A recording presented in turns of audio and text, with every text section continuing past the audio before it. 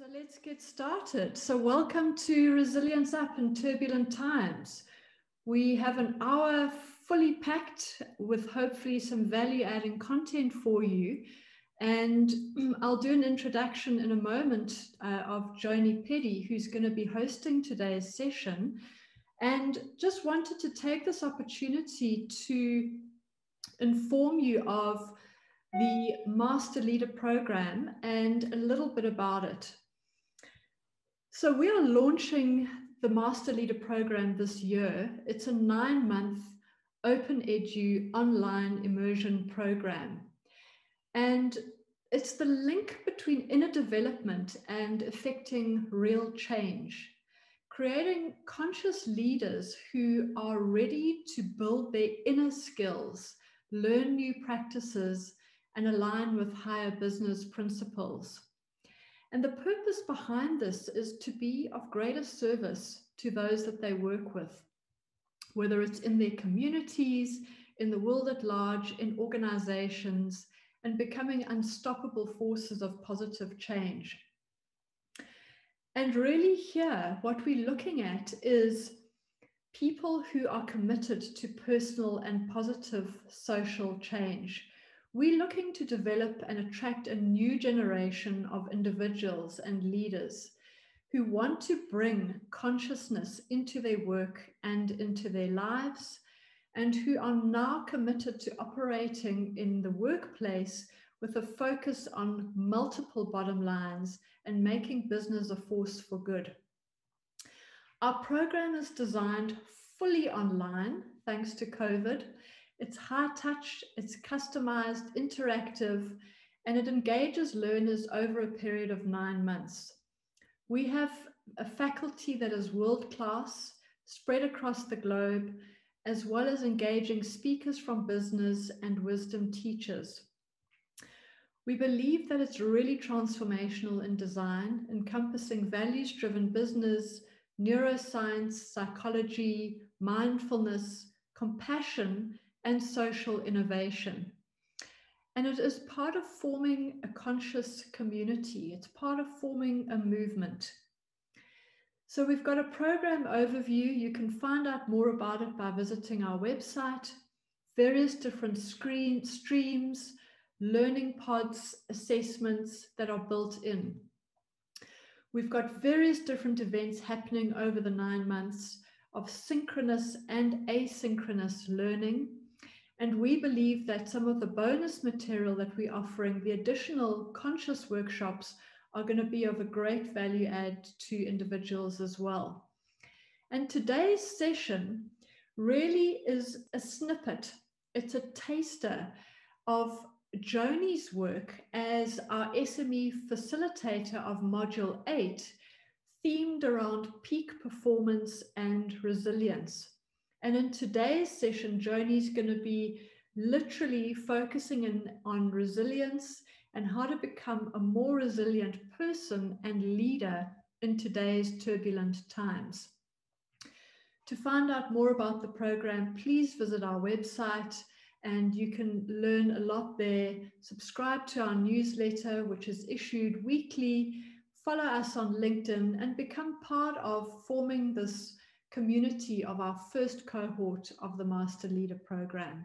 So thanks, everyone. And I'd really like to welcome Joni onto this call today. Joni has so generously, in the spirit of what we're building here, offered her time, her valuable services. And Joni's been behind the scenes working for over 2.5 years on developing an assessment specifically focused on resilience. And this launched globally last year in October. So she's going to be walking us through a very rich, interesting journey through the lens of resilience and what she has to offer on today's program. So without further ado, we hand over to Joni and thank you again. And we welcome participants. This is an engaging session today. Please put your questions in the chat box. Natalie Vessels will be monitoring the chat and we'll be opening it up at various different stages today to take your questions that Joni will happily answer for you. Thank you so much, Anita. Yep, it's actually lovely to see friends in the room. So Eric, really lovely to see you, and Willem, lovely to see you, and Ron as well. So there are 6 of you and 3 of us. So this will be very chatty and intimate, and that's the way I love it. I always say wisdom is in the room. So let's cross-fertilize ideas, and I'll share abundantly with you what we've been doing worldwide, and just a snippet really of what practically you could take away in terms of dimensions of resilience. It's a big topic, and it's something that really you need to put into action to see and benefit from. Yep, let's discuss what we can each do differently today, 365 days after the first day of lockdown. Well, it's from midnight tonight. The world is so vastly different, and it's really quite exciting. I mean, I've been writing a note this morning on a hybrid conference that we are putting together for the PSASA in April, the first hybrid conference in person and virtual, and 12 countries involved. And it's exciting times, but it's pretty daunting for many.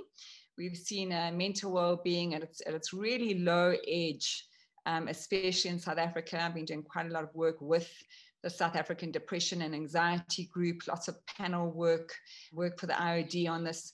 So there's a lot I'm sure we can all do. We're all practitioners, it seems like, here on the call in different ways. So what can we do to ensure that we are practicing resilience, and that we are sharing that with our clients and our significant others as well, people we live with. Okay, so very quickly, I just like to have a little quick check-in, and I'll check the chat box. So Natalie and Anita, on a scale of 0 to 10, be honest. Where are you? 0, flat, tired, no agility, maybe 4, kind of there, treading water, or 7, 8, 9, or 10, where you vum, and you're kind of on top of the world. Where are you? In the chat box, 3, 2, 1, let's go. I'm monitoring that as well. Natalie's on an 8. Well, of course, I knew you would say 10. I'm glad that we have people like Erna, 3-ish, Pat, 6, yes. Ron, minus 25. Okay, I love that. Ron, you and I will stay after class and do a bit of one-on-one work, if you don't mind. Okay, when I do this, actually, for many teams, I'm fortunate to work with 6 seconds. Actually, that's their emotional intelligence wheel behind me. They're in 174 countries, and they backed me for the resilience assessment. So we've launched in 174 countries. When we do this work on resilience, most people are very much like Erna. They're in the 3 mark. And it doesn't matter whether it's Turkey, Saudi Arabia, or wherever we're working. It's people are really battling. So, Ron, I haven't seen that humor for a while, minus 25. Okay, so this is going to be all about your own personal spinning top. That is the metaphor we are using. So it requires a bit of igniting. It requires you to trigger something.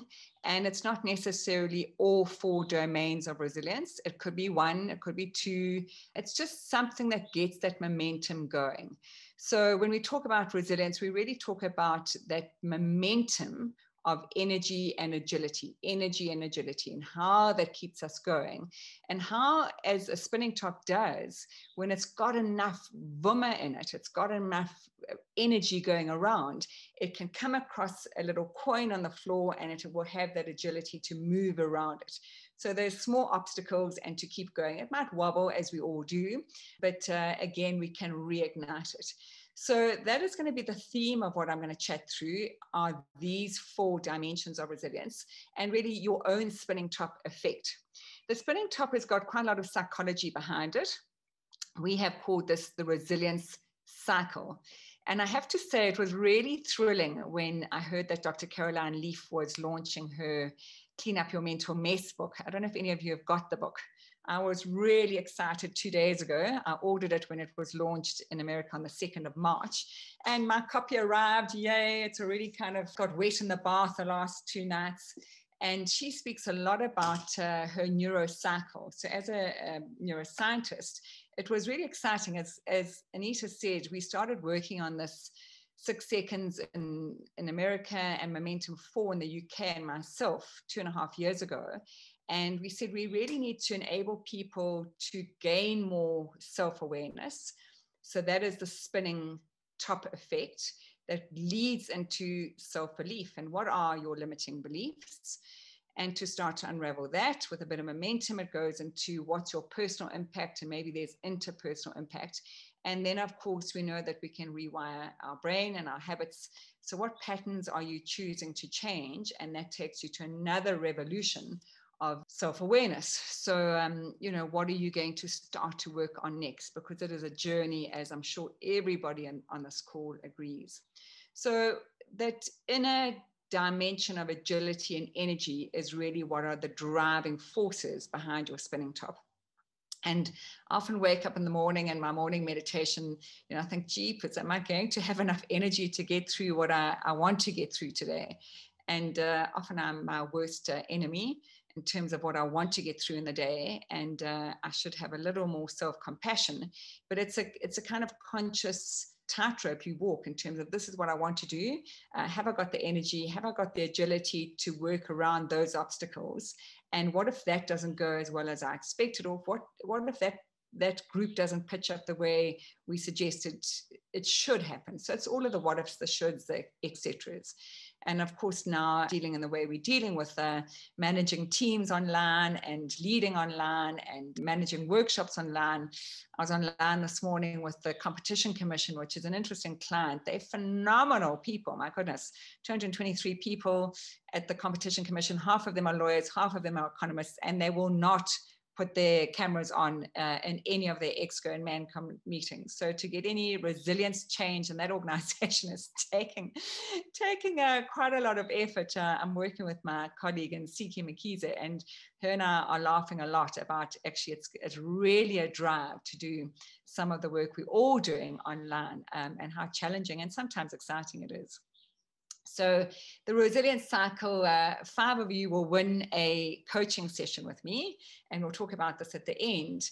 And what I will be taking you through is empowering you with the resilience cycle, your own spinning top for well-being, and really, where do you want to start, and how does that translate into eventually shifting patterns and deeply held limiting beliefs.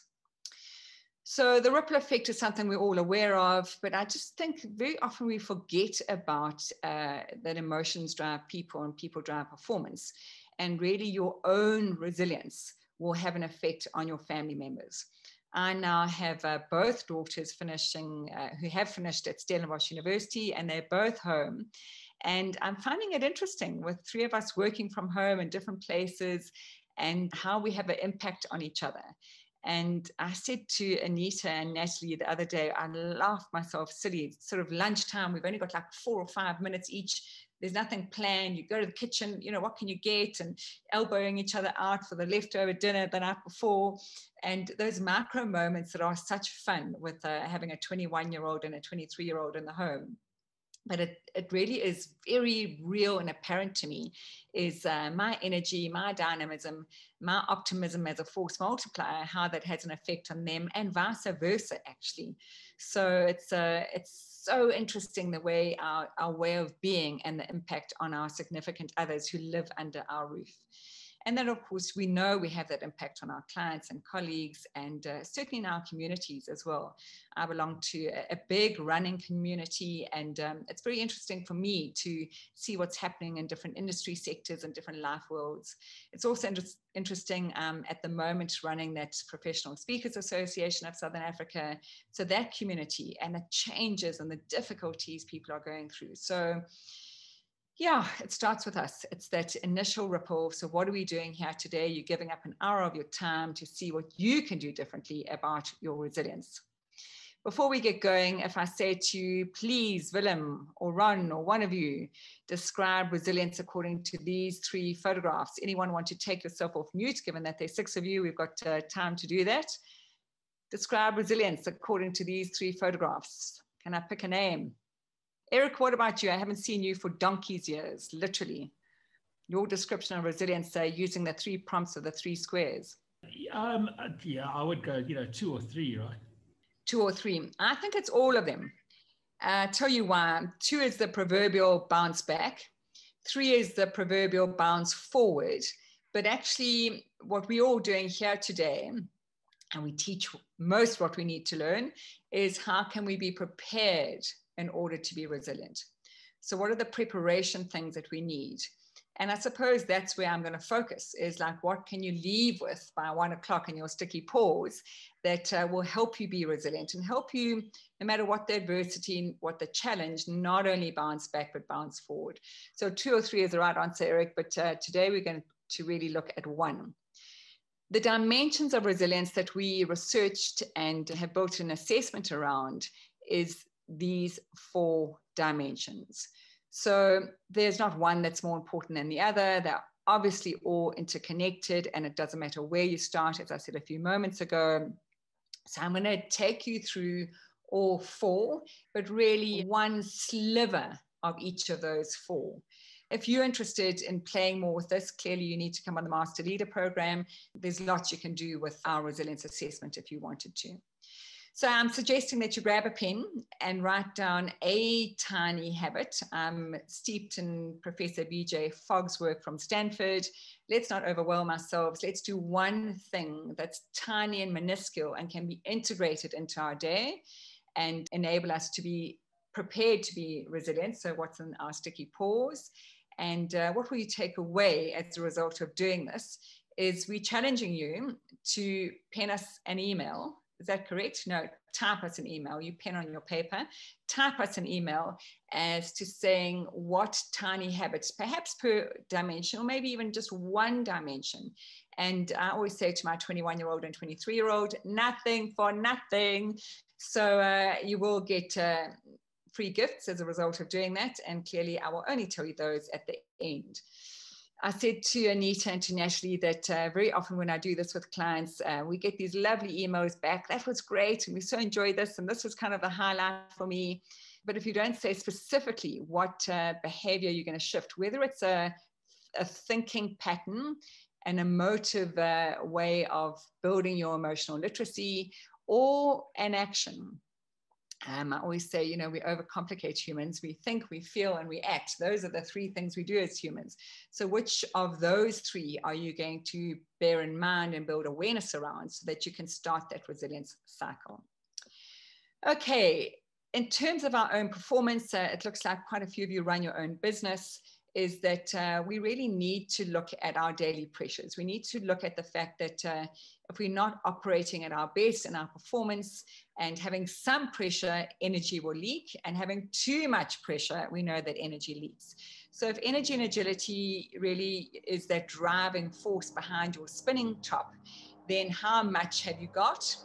I look at this graph and I think to myself, and I use this a lot, and this is actually on a poster that we can send you if you choose to email us, because I sit back and I say, okay, Joni, what are you doing in terms of your non-negotiables for your mind or your body, your emotions, or your purpose? So I'm going to go on to speaking about sleep under the body dimension. And it was World Sleep Day this time last Friday. And I had a lot of exciting interviews, TV, radio, and print, because I am the sleep evangelist. So I do a lot of keynote talking on sleep. And I walk that talk. So I am more of an introvert than my husband. He is more of an extrovert. He loves to socialize. He loves having people around for dinners. And I have to say to him, darling, during the week, could we have our 5-7-9 agreement? That's my non-negotiable for family members or friends coming for dinner. And he goes, Joni, I can't stand that non-negotiable of yours. Because what does that mean? It means that people can arrive between 5 p.m. and 7 p.m., but they have to be in their car by 9 p.m. So it's a non-negotiable. And he said, Gavin, my husband, says, Joni, it's so jolly rude to invite people and to say that. And I go, not if you say it up front. And you go, hi, Jane and Tom, would you like to come for dinner? It's a 5-7-9 dinner, because my non-negotiable is I am lights out by 9:30. I get up at 4:30 in the morning. I go running with my mates at 5:15 every morning, and I need that sleep, and I want that sleep. So that is my body non-negotiable from a sleep aspect of body. There's much more to body than just sleep, I know. But this is quite a nice way of just self-evaluating. What are your non-negotiables? Have you got those? I've got a non-negotiable around emotions. So with my 2 20-something-year-old daughters, and some of you know that I was widowed when they were 7 and 9, and I'm happily remarried now. But that means I've got 2 stepchildren, and with 2 stepchildren comes another dimension of discussion around emotions. And I now have 2 grandchildren, which is delightful. So between 4 children, 2 grandchildren, and a daughter-in-law, there are always family issues, which means that there are a lot of emotional discussions, and they're different age groups, etc. My non-negotiable, and in fact, it's now Gavin and I's non-negotiable, is when we walk into our bedroom, that's our sanctitude. That's our breathe out from the day. There'll be no emotional discussions around the 4 children, all the roof leaking. There'll be nothing around tension and issues and problems to solve. Obviously, that's got a mind aspect to it as well. So what are the kind of habits and rituals you're putting into your life so that you stay in that high performance zone? And some are clearly negotiable and some are clearly non-negotiable. So let's get into sleep now. Let's talk about my favorite topic at the moment, coronasomnia. It is a term we're using medically because all of us, whether you've had COVID or not, are suffering coronasomnia. It's an abbreviated term. It should be corona insomnia. So it's insomnia that we're suffering as a result of the pandemic. There's a piece of research. I don't need to read it to you. And I must say, every person who comes through a workshop or comes for coaching on sleep issues is saying, Joni, I am really battling. Maybe battling to fall asleep, maybe battling to stay asleep. I'm awake at 2, 3 in the morning, and it's affecting my performance. So we need to have a look at the 2 main aspects of sleep. And this, because we've got limited time together, it's safety belts on. I'm going really fast. At the end of this body section, Natalie will be reading for questions. But how many hours of sleep? It's a bell curve. So minimum 7 hours, maximum 9. If you're sleeping more than 9, there could be a comorbidity or a depression issue that needs to be addressed. 7 is what people battle to get, and that is my non-negotiable. I also am very mindful around what's happening in my body. So if I've got that scratchy throat or a bit of a foggy head, then my note to self is, okay, tonight I probably need more than 7. I think earlier this week, I even posted it on Facebook. I slept a good solid 8 hours, 10 minutes, which is very unlike me. I don't really normally need that, but I think my body was just fighting something off. And I also use a fantastic little app, which I use the free version. It's called Sleep Cycle. I thought I'd just show it to you here, but actually I'm not going to try and get into the green light of the camera. And it actually looks like the cell C orange, and it's a little alarm clock. Use that free version. I monitor my sleep every night in terms of the cycles and the REM sleep. And it told me earlier this week that I was talking in my sleep. Gavin is away in Durban, so I had no one to verify if I was talking, but I probably was. So I woke up feeling hell of a refreshed and fantastic. So the bell curve is what you need to take into account. First of all, if you're not getting 7 hours, you've got to work up to that. And then what do you need according to your current state of health? Slightly more than 7 if you're fighting something. The second aspect of sleep is quality sleep. Now, it's a no-brainer that our screen time has gone up worldwide. And for me, I used to only wear blue blockers at night. I try not be on my mobile for 60 minutes before I go to bed. So I actually have a daily digital detox. No TV, no mobile, no laptop for 60 minutes. It's a non-negotiable for me. So I do read my books at night, lovely hardcover or softcover paper books, which is just so much yummier than a Kindle or anything else. But this blue light issue is an issue. So I've started to wear these blue light blocking glasses. The brand is Truly Blue. And I do shout from the rooftops about them because I was using another brand for the last 3 years, actually. And I found these far easier to wear because they are not colored. The last pair were red that I used to wear, which was quite difficult at night to read my book. And then secondly, I just really like the guys that are bringing Truly Blue into the country. They import all the components and then they assemble them here. They're down-to-earth Pretoria guys. They say it like it is. And I've started to collaborate with them. So there is a voucher code. If you go to my website, it will take you straight through to their website. use Joni as a voucher code if you want to order a pair. This is not a selling gig, but I have to say that they've got a funky website. You can try on various glasses. They fit fantastically. And I'm also, my grandchildren who are coming up from Cape Town for Easter now, or the 3-year-olds certainly is getting a pair of kids' glasses as well. He won't get the pink because he won't like that. It's not his color. He'll get the blue pair, but he's watching TV before he goes to bed. And when I babysat him in Cape Town, I've noticed that he'll wake up in the middle of the night and he's not getting enough melatonin into his brain. And we as adults should be worried about the same thing. So why do we need melatonin? Because that is what flushes out the beta amyloid in your brain.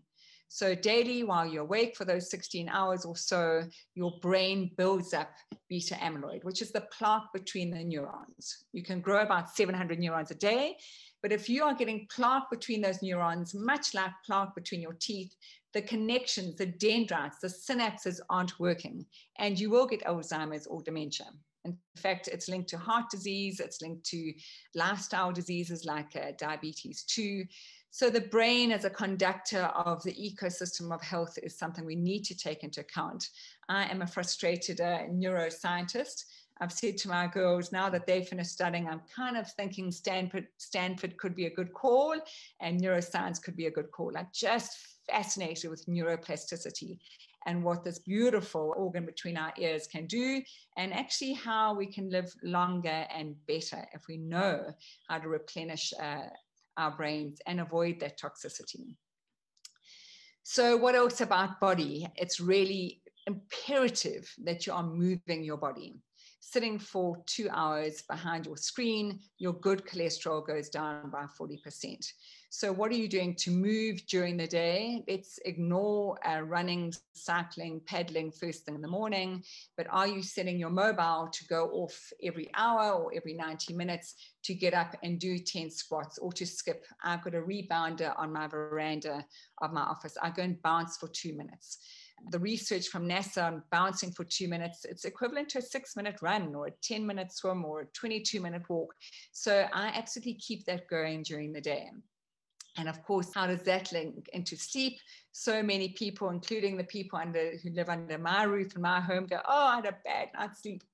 I can't come and run with you tomorrow, mom, or go for a walk, etc. So you skip exercise, the cortisol is excessive, you eat bad food, and it's a vicious circle. So however you choose to exercise, if you're a non-exercising type of person, I would really say look at the macro bursts of activity. So 2 minutes per hour or per 90 minutes, I literally look at my diary, look at my meetings, look at when I'm presenting, and I schedule this alarm goes off a lot during the day to get up and move and do squats or simply bounce on my trampoline. Ending this section, and then we'll open up for questions, Natalie, is around food. It's a huge topic, and all I'm saying to you is if it's in a factory, it's not real food. So look at what you can dig out the ground, pluck off the trees, make your own. We've got into a family ritual of making really spoiling treats on the weekends. So we're eating gluten-free and sugar-free, but we're doing beautiful date balls and banana loaf and that kind of thing. And I'm not the baking mum, so I have to say it's a stretch for me to do these things. I follow a recipe, and I'm normally a gooi and make kind of mum. So it's fun doing this as a family, you know, having real food available during the week for this kind of dash into the kitchen for 5 minutes and grab. And then I have non-negotiables around how I supplement. And I suppose because I do enjoy my sport, but that's the basic minimum. So please take a screenshot. I had a client 10 days ago who I kept on saying to people, take the screenshot, and I can't tell you how many people have emailed back to say, what were those daily supplements again? That is your minimum. Magnesium is something that we often forget about. That's useful for 340 different processes in your body. And if you're battling to sleep, you may be magnesium deficient. Okay, so we are rolling at 12:30.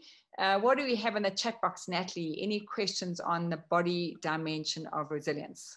There's nothing on the chat box, but given there's so few of us, if anybody wants to jump in with a question, I think we can make time for that. So Willem's going to do my 579, setting those boundaries, Willem. Good. Okay, if there's no chats, I'm going to steam on. And then why don't we invite you just to unmute and to ask questions as we go then. So I'm going to wait, just speak over me. Let's make it messy and easy and natural. So as a question pops to mind, just simply unmute and ask it. Okay, let's go on to emotions, a huge topic. I am an EQ practitioner, and I love to enable people to learn these 8 competencies of EQ. They're all learnable. Many of us on this call know a lot about personality and the Enneagram, but I often say to people, that's great to know the personality that you were born, but if you don't understand the emotions that fuel that and how to be your best self, you're missing a big trick. So the emotional topic is really huge, and I've chosen just one thing to share with you. And practically, I used this one thing from this time last year, 365 days ago. I printed the Plutchik model out, and I had that on our dining room table. I had that on our kitchen table, and of course, I have one on my desk. So if I had to say to you in the chat box, which I'm not going to do now, but just write down the words that you use to label your emotions. When I do this in groups, I promise you there are 5 words, 7 words max that people use. So we get into this kind of discomfort zone of using the same words over and over. And hence the fact that our emotional literacy is not really that good. So if we have a look at the brain and we start to understand what would happen if we put you and your brain into a functional MRI, is that the minute you start to name your emotions, this left ventricle part of your prefrontal cortex starts to simmer down. So we know the limbic system of the brain, and if you know the Dan Siegel's hand metaphor, is the big portion of the brain with the amygdala really in the center of that. That's the fight or flight, the center of emotion. All of this emotional part of the brain really is intricately integrated with your prefrontal cortex behind your forehead here. So your rational thinking, your executive function. So if you're not understanding your emotions and able to label them, that's when we get the amygdala hijack, when we flip our lid. So I have found in tense times, and it's tense and it's stressful, and in our family, and of course with my clients, is that this Plutchik wheel is incredibly practical and incredibly useful. So for those of you who don't know the model, the epicenter, obviously the intense emotions that first ring around the emotions are really the 8 basic emotions that we talk about. Our joy, trust, fear, surprise, sadness, disgust, anger, and anticipation. You can see there from the color intensity is the vignette. It gets lighter as those emotions get less intense. And then you have the combination emotions. So my 23-year-old is, looking at guys and starting to date and saying, Mom, I recall that you got married to Dad when you were 24. I said, yes, oh my goodness, that's very young. I'd really be very surprised if she gets married that young, and kids are not getting married that young. She said, but how did you know you were in love? And I said, it was just this immense feeling of joy and this beautiful trust that we had. So Plutchik has so beautifully done this with combinations of emotions, joy and trust being love, anticipation and joy, looking at our optimism. And I really have a look at this, and practically on our dining room table, when we're discussing the day's events or the planning or the who wants to go where for Easter and how that's going to work and what about lockdown, et cetera, is there's a lot of family discussion. And when I got married for the second time, Gavin said to me initially, Joni, don't you think we should have like a tennis ball on the table, dining room table, so that we each had a turn to talk? And I said, no, these volatile young ladies, they like to kind of get their opinion across. I've got very strong-minded daughters. And we talk over each other and everything's intense and it's got to be done now. And it's really quite hilarious if you take a step back and watch it. But it's also important for us to discuss, are our emotions too intense for the actual situation? So certainly, if they're in a state of rage about what one of their friends did, I go, are you really in a state of rage? Or are you just slightly annoyed that they didn't pitch to that particular dinner, or, you'd made them this special meal and it wasn't appreciated, whatever it is. And we start to be more specific about labeling the intensity of the emotion, but also putting words to it and really seeking to understand what that means for us. Knowing that, there's always a washing machine of emotions. So there's not one predominant emotion normally, there's a combination of a whole lot. So we have found that the languaging around emotions, so that literacy around our dining room table, has become far more effective with this project wheel printed out, number one. And then the sharing of how do we choose to navigate those emotions. So with the resilience cycle, you would recollect visually that from awareness is to that self-belief, how does that kind of behavior from someone else trigger my emotions? So in terms of, my annoyance in that same example I've just given, and what does that say about me and my self-managing? What does it say about my needs, my interpersonal needs? And then how do I choose to navigate through those emotions? So we want to name them, we want to accept them, we want to welcome all of them in, because all emotions are valid. It's like all of your friends are welcome to come into your home. Every emotion has its place. So how do we not ignore some, push some down, we let them surface, name them, we tame them, and then how do we navigate through them? And then how do we notice our patterns around them? And certainly in looking at this project model, I have noticed my patterns around when I become pensive. What is triggering that sadness for me? How do I I get into it, I observe it, I acknowledge it, and then how do I choose to get out of it? And what is it saying to me about a set of circumstances? So it really, this project model may be, kind of two-dimensional if you take it down to that beautiful cone at the top. It's got so much practicality in self-understanding and then interpersonally working with others. So I can do a whole hour just on this project model, but I would advise for you, if you want to look at your emotional resilience, this would be a hell of a good starting point. So what is the difference between emotions, feelings, and moods, you may want to ask yourself. Emotions are a chemical reaction. And the company that helped me develop the Resilience Up assessment that we've launched worldwide has done a lot of research, in fact, 25 years of research on emotions.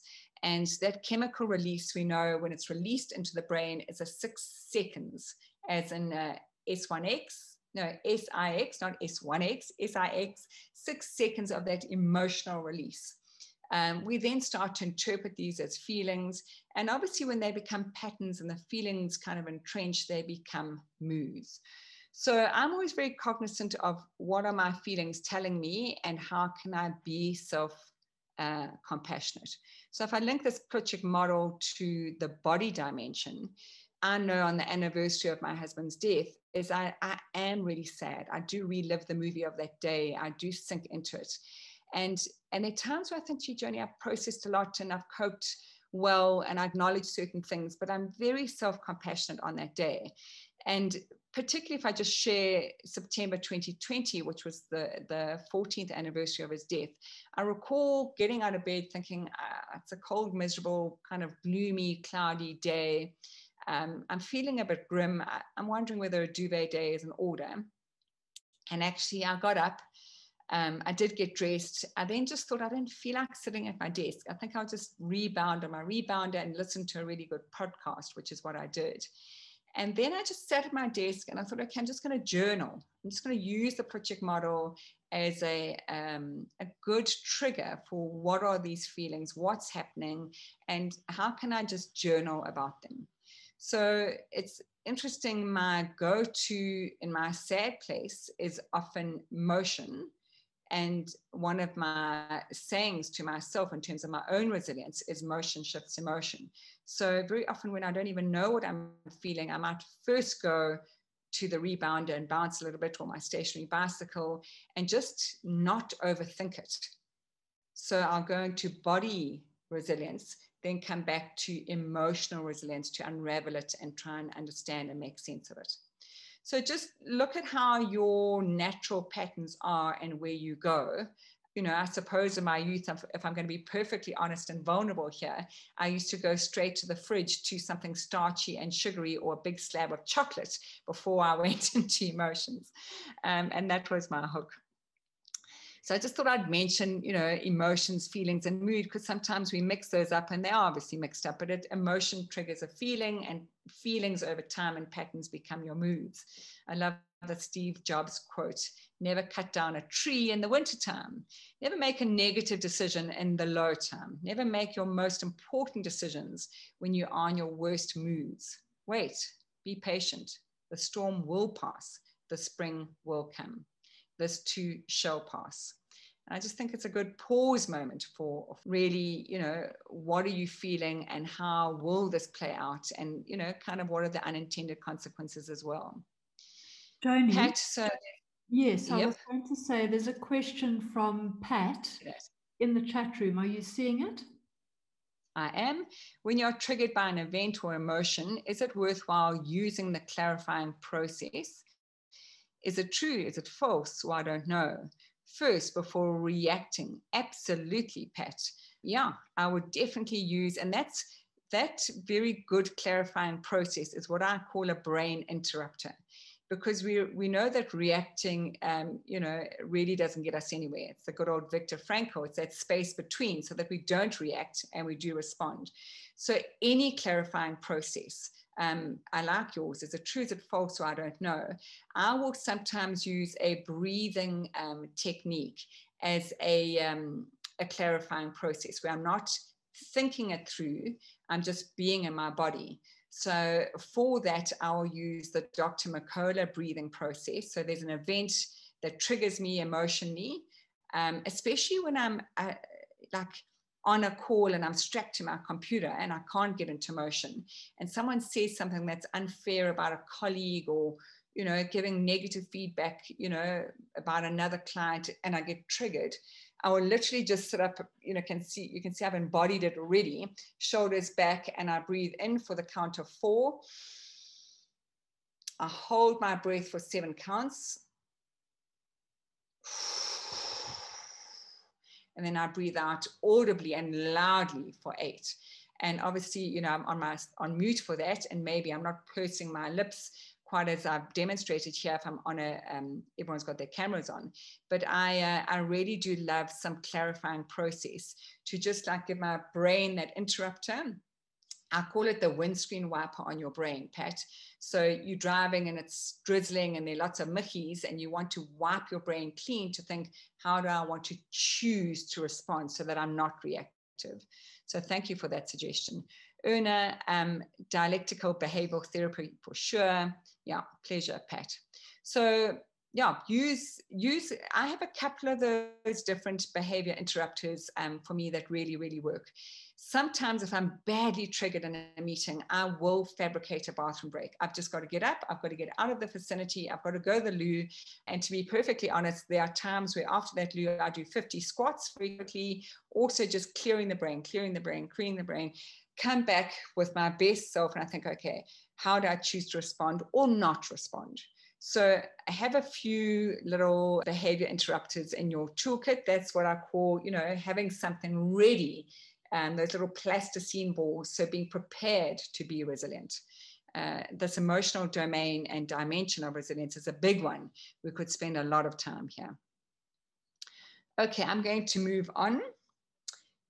And let's now speak about the mind dimension. So I've decided to put Dr. Caroline Leaf's book in here. It really is, I'm only, oh my goodness, 50 pages in, but it's a terrific, terrific read so far. And the mind dimension for me is so interesting. And interesting, I don't know how many books she's written. I think it's about 6 or 7 now. And 38 years of being in practice and working on the mind. And there are a lot of stats here that she's got in her book. But, one of them that I recall from last night is that in the last few years in Australia, the use of antidepressants has gone up by 395%. And yet we still have this big depression problem. And whether it's Australia, South Africa, the States, Europe, it doesn't matter. But, you know, what are the things we can do to start to manage our mind? What are the behaviors we can do to manage our mind? And our mind is vastly different to our brain, but we've got to start to look at the patterns that we have of our thinking. What can you do differently? This think, feel, act is really the point that I'm going to share with you here in this dimension. So single-mindedly is, this is what I do, is I use, and I've actually got a fantastic exercise that I do. I don't know if I've still got it on my desk here. It's a set of cards that 6 Seconds have developed called the Think, Feel, Act cards. I do have it on my desk here. And I often play this either online or with clients in face-to-face, is just look at the circumstance that you're in. So think about it. How did you feel at the time? What were you thinking at the time? What action did you take? That's my reminder not to go over time with you guys. And then, you know, turn the you know, perspective around. What was the other person thinking, feeling, do you think? And how did they act? And then how would you choose for it to be different? So I either play it quite practically with a set of cards. We do it with an online version where you can pick cards, or I do it on my own. And sometimes as a behavior interrupter, Pat, pretty much like the emotions we've just spoken about, is I will get up from my desk. I've luckily got a little cottage in the garden. I walk across a stretch of grass to the house. And all I do is as I breathe in, I go, okay, Joni, what am I thinking and feeling? Breathe out, what do I choose? And very often, I'm going to be honest, there's not like a miraculous, you know, mental solution that comes to mind. And I can use it for tiny things that are pretty insignificant to big dilemmas, business model dilemmas, collaboration with different company dilemmas, or just, gee, it's lunchtime. I'm going to go and have something to eat. What is going to be, you know, how am I going to prioritize the afternoon? I don't have to present. I've got a whole lot of stuff, admin to do, you know, what I think, what I feel, what am I going to choose to do first? So I use it really in small ways and bigger ways, but this as a mental clearing and a tapping into the whole ecosystem is a fantastic technique. I really love it. The second mental technique I do is, very often in my morning meditation is, and please try this, it's just such a lovely sensation. And I do it during the day sometimes, is I just close my eyes and I just go, okay, I'm feeling mentally like a little bit brain fogged and fatigued from the morning. Let me visualize putting a smile in my brain. And I actually feel like this little mini lift off on the side of my temples here when I visualize a smile in my brain. And I just can't help but feeling a little lighter mentally, cognitively, every time I put a smile in my brain. So they're so micro, they're so tiny, but as I say, these are the very practical things that I do during the day. There's a lot of, obviously, Martin Seligman's work that I do on, you know, is it permanent, is it temporary, is it pervasive, is it isolated, etc. So I love his work.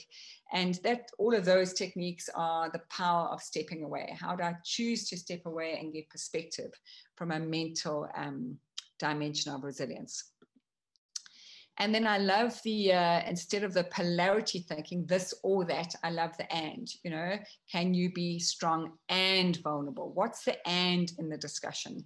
And I often ask myself, even if I'm self-coaching, Joni, what's the and in this? Versus it's either that or it's that, or that's not right, or that could be this way, or, you know, I promised that and it couldn't be that. You know, it's really, it doesn't have to be that polarity thinking. So what is the and in your self-language, this dialogue? I love Martina Navratilova.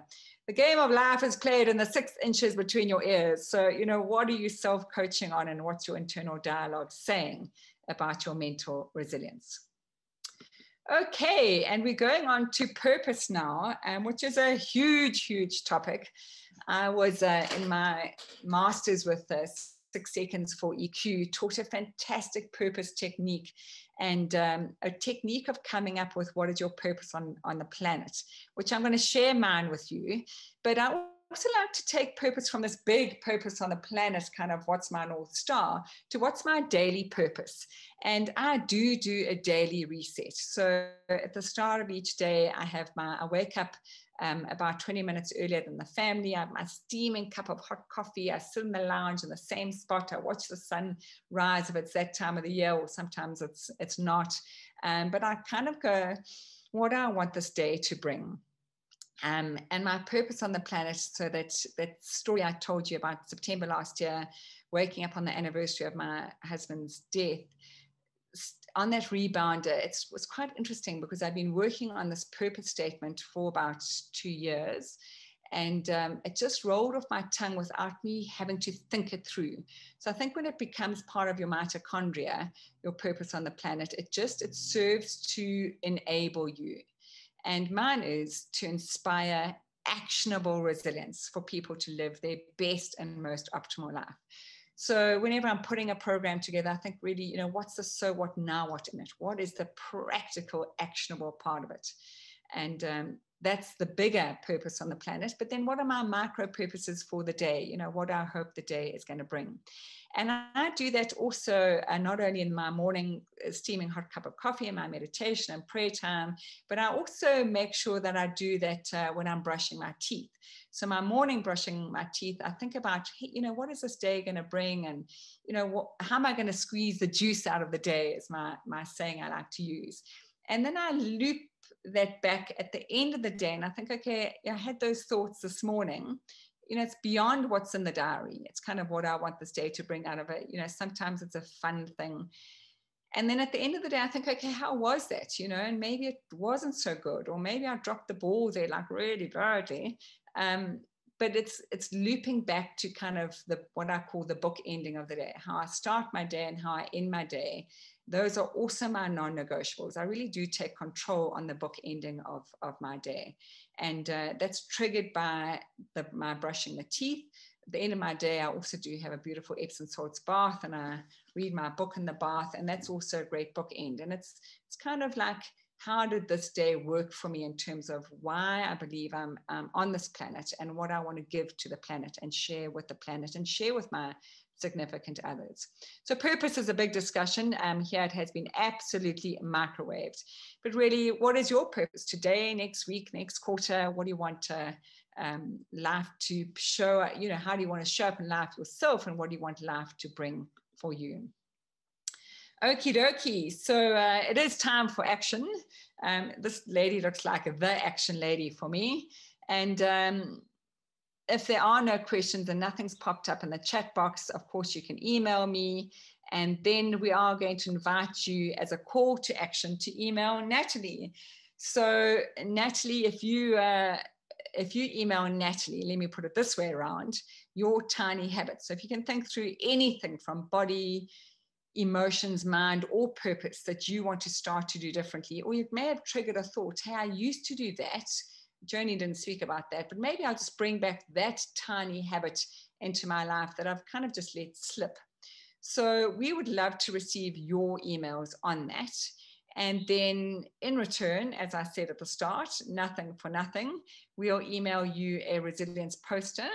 And then out of those emails, we will select 5 lucky winners to win a resilience coaching session with me.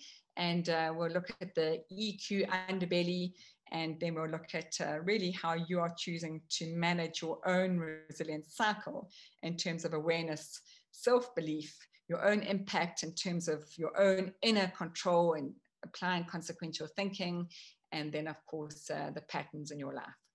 So thank you, thank you, thank you. I'm going to look at that. It says 2 minutes to go.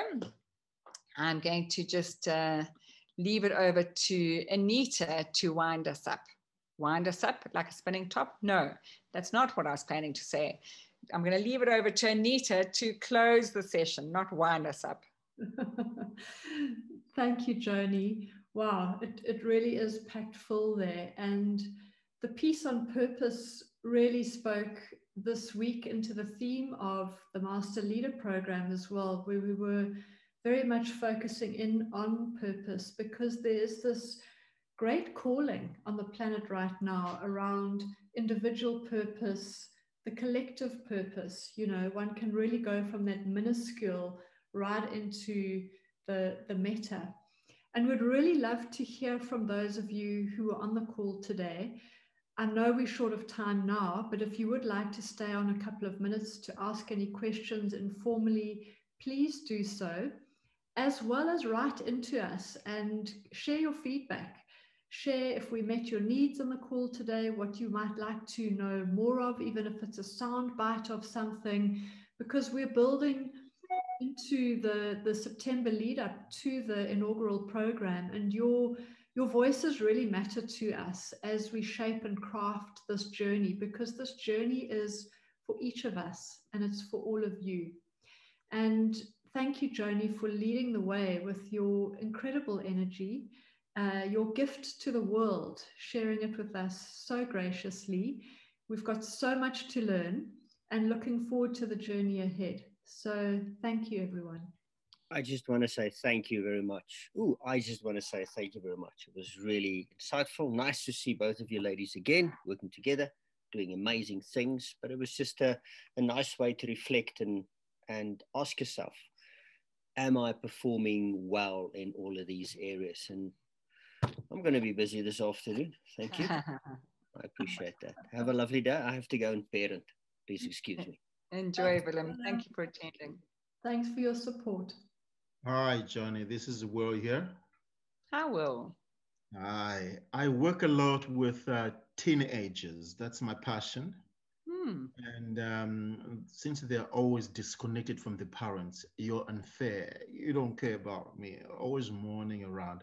And I think this would really be grounding to them to begin to build the resistance in terms of growing and understanding that the way parents look at children and children look at parents, it's like going the opposite direction. And yet they all got the same interests. But with this, to say, take a break, breathe, stop, make a choice, but based on the things that you learn. So I think somehow it's true. I'm just looking at it. So in applying this to that environment between teenager and parent, a kind of challenging situation that's always existing in every family, sort of have a parent-child session with a teenager and play that out. That would really give a much impact, specifically now that we need to build a lot of resilience in parents and both in children, so that nobody feels, handicapped with this. Exactly. Yeah. Well, you make such a good point. We have been approached by University of Berkeley for our resilience assessment for schools, and really for the social emotional learning curriculum. And we've got a guy there who heads up a number of schools, and he's going to be using Berkeley psychologist students to administer our resilience assessment with social in schools. So the teenagers that you're with, I mean, you're going to make a big, big difference. That I think if we start to teach them basic emotional intelligence, basic coping skills, basic self-managing skills, and then the communication between, as you so rightly said, the parents and them. And, what are the ways of kind of managing that very natural tension that there is? So, yeah, I fully concur with you that we need to, we're starting to do this at a high school level. Thank you. Ron, you are off mute. Yes. Hi. Hi, I'm off mute. Hi there. Nice to see you. Yeah, it's you too. Just a question, in fact. I was laughing when you were talking about 7 hours sleep, because that's anathema. I sort of manage 2 hours sometimes, and it's crazy.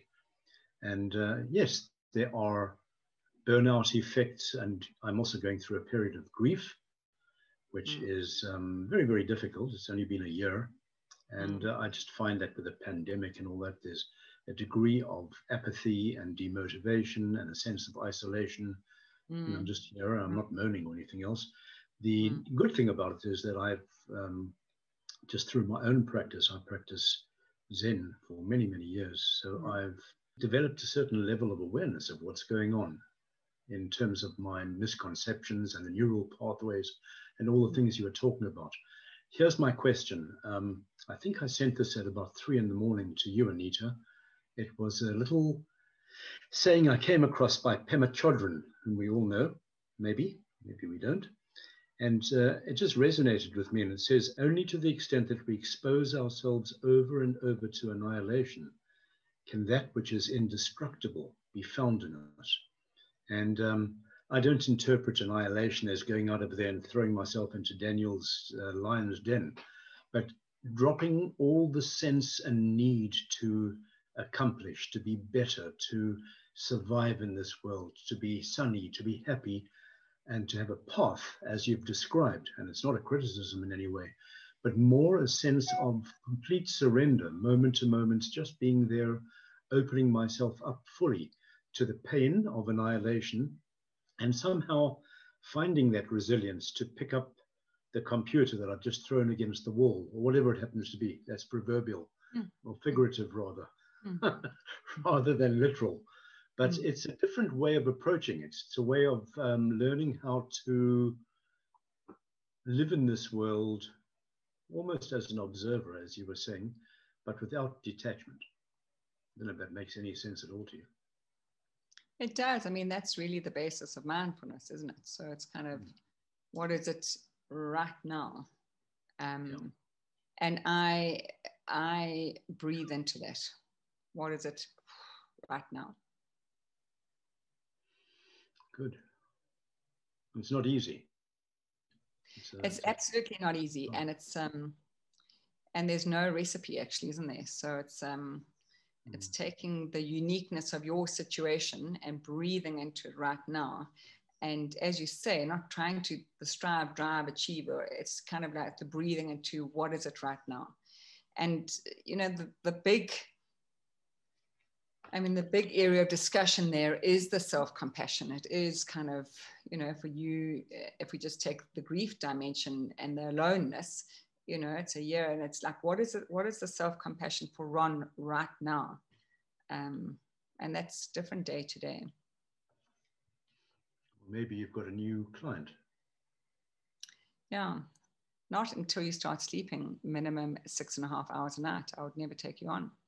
So I'm being serious. It's that sleep is that instrumental in how we self-manage emotions, how we self-reflect, how we honor thyself, you know, how we know thyself. I mean, Socrates said knowing thyself was the beginning of wisdom. But if you not, I mean, the body is designed, this is not sleeping. This is clearing away toxic waste at night. It is very, very busy. And if you're not enabling the ecosystem to repair, restore, hardwire, wash out at night, then your day work is a waste of time.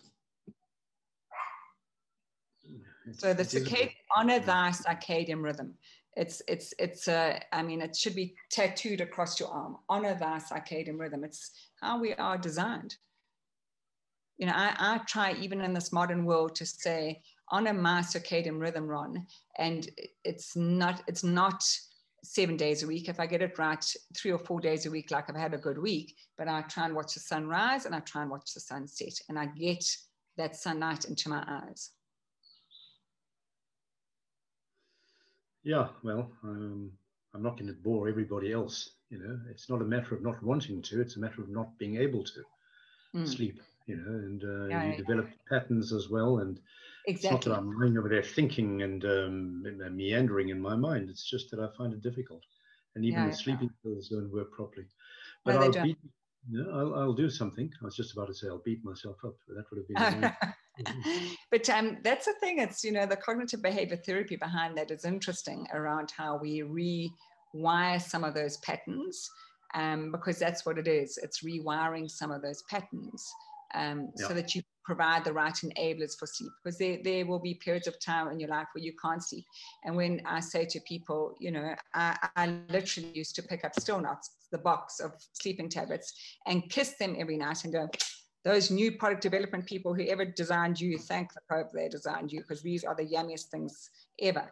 So, you know, I'm not against sleeping tablets, you know, for certain periods of life or issues that we have to deal with. But then we've got to look at how, from a cognitive behavior therapy perspective, how we can learn new management techniques that work for us as an individual. And again, no cookie cutter, but it's we can reprogram and repattern. Takes effort. Yeah. Thank you. Are there any other questions? Thank you, Ron, for sharing and sending much love. Are you still in the Cape? I am. You know, there's an old expression that says, where do you find a frog with no legs? And the answer is where you left it. That's terrible. It's funny, but it's really horrible. Anita, I'm going to leave you to close off. I am going to have to go now by 1:15. Yeah, we're over time. Thank you, though. That was interesting dialogue, deep. And thanks for holding the space, Joni. Thank you. Bye-bye, everyone. See you around the next corner. Be well, stay well, and resilient up.